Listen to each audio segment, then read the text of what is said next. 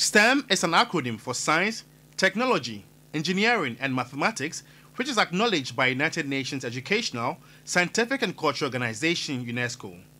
The need for STEM education in the socio-economic development of a country cannot be overemphasized. Unfortunately, African countries lag in STEM education outputs compared to the rest of the world. In Ghana, although some STEM schools are operational and others still under construction, there are still challenges. The almost total absence of classroom experiments do not help. In class, it's more of theoretical. Or STEM, it provides all what you've learned, that is in science and technology, in a way that can fully express your creativity and innovative thinking. These are compounded by other difficulties, such as inadequate infrastructure, gender stereotypes, and lack of funding. But the Education Ministry says some inroads have been made and that the current imagery of the education system is not the reality. We want to innovate our way out of poverty, and these are the critical skills that we inculcate into our learners through the STEM education policy that we are strongly and forcefully promoting. Quite recently, there have been some innovations by some students to solve everyday life challenges.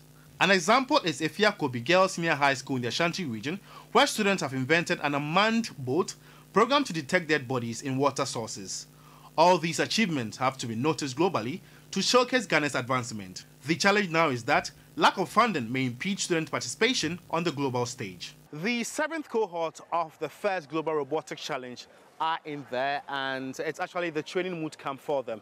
Achimota School is representing Ghana this year in Singapore. So let's go in there and see what they are building for the challenge.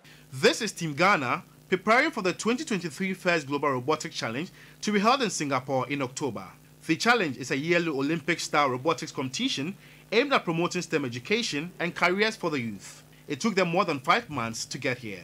With this year's theme being Hydrogen Horizons, Ghana's innovation extracts hydrogen from water as a source of renewable energy. But the effort could be derailed because funding of $30,000 to support the 7-man team for the 7th edition of the Global Challenge is incomplete. Looking at the past, we end up having to build for some of these teams, but this particular team have built this robot from scratch all by themselves with a little guidance. We need approximately $30,000 to be able to take a 7-man team, that is 5 students and 2 trainers.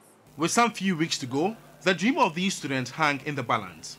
We've been training for 5 months now. In case you don't get funds to go, we feel very, very sad because we want to show the world what we are capable of doing. Not all students get this opportunity to be here, so I'm hoping that we'll go and do our best.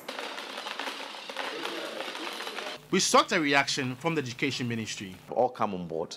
Now the minister has directed that we create a platform that is called STEM League. So under this platform, all these players and key actors in the STEM space will get in, and then that way we'll be able to monitor.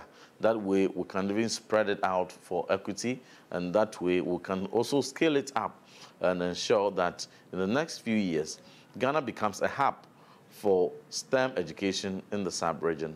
One thing remains clear. The approach to STEM education must be holistic and progressively adopt strategies at all levels. Ghana may make some remarkable gains when it comes to STEM education, but if challenges like lack of funding and sponsorship impede our quest to even showcase our exploits globally, then we are on a ticking time bomb. George Quinnin, TV3 News, Achimota.